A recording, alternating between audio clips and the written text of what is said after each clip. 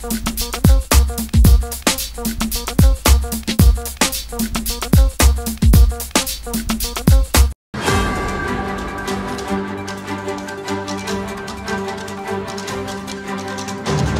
evening, America.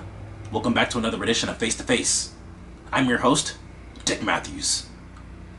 Earlier this week, I had the opportunity, the privilege, of chatting with the NBA's #1 overall draft pick, Yao Konadu, and his dad.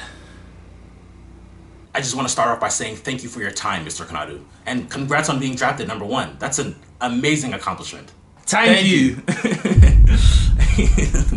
You are too kind. You didn't mention your dad would be here. I didn't know he was going to be here either. Alrighty then, I'm just going to get to the questions.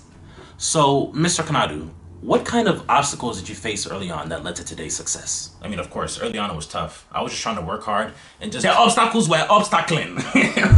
I mean, it was difficult to teach him how to do the bouncing. Dad, pause. Why are you talking about bouncing balls? That's weird. Don't say it that way. Don't talk about balls. And you're making me gay. Don't do that. Don't do that. That's weird. Nonsense. What do you know about basketball?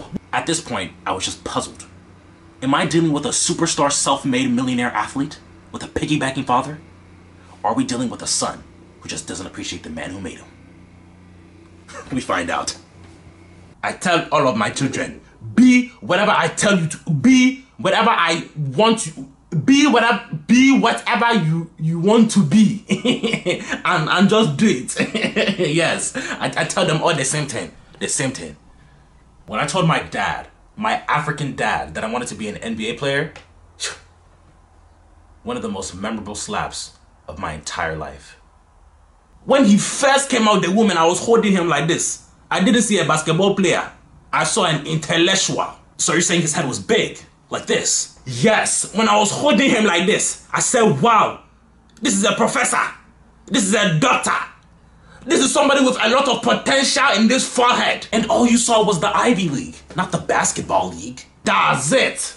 Okay, here's the real truth, okay? I was the one putting up all those shots. I was the one waking up at 4:30, 5:30. I was the one doing all those nasty ass workouts. Me, not him. Me. He doesn't even know anything about basketball. You want to know what he would have done if I never made it? You want to know what he would have done? Here's what he would have done. He would have been doing the same interview, but this is what he would have done.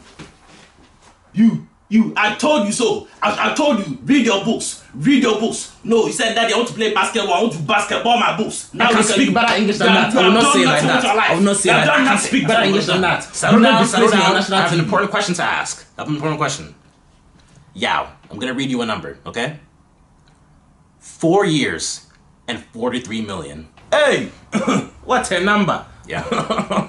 What a number. What are you gonna do with your first million? That's a really, really tough question to answer.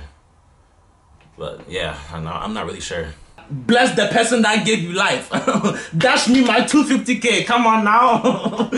I mean, if we're going by that definition, then I would just give the money to my mom. Aha, I knew my son had sense. But you also didn't think I was gonna make it. Oh, Yao. How can you say that? Did I go through 13 hours of labor to create a basketball failure? 19 hours of labor. 19. I wanted to cry as I was pushing your coconut head. 19 hours of labor. Then, the ultimate chess move. Wait, Mr. Dick. Yes. You said Yao is going to sign the contract. Yes. Meaning he hasn't signed the contract yet. I don't know. Have you signed it? Like, not yet. Yao, go and tell your coach, if they don't honor your mother and your father in your contract, I will not let you play. What do you mean you won't let me play? I'm in the NBA. Don't talk back. Do not talk back on television. Ma. You see what you caused? That's so crazy. That is so crazy to me. After our interview, Yao Konadu actually became the first NBA player to sign off the entirety of his contract money to his parents. What a humble, humble young man. This is Face to Face, and I'm your host, Dick Matthews. See you again, America.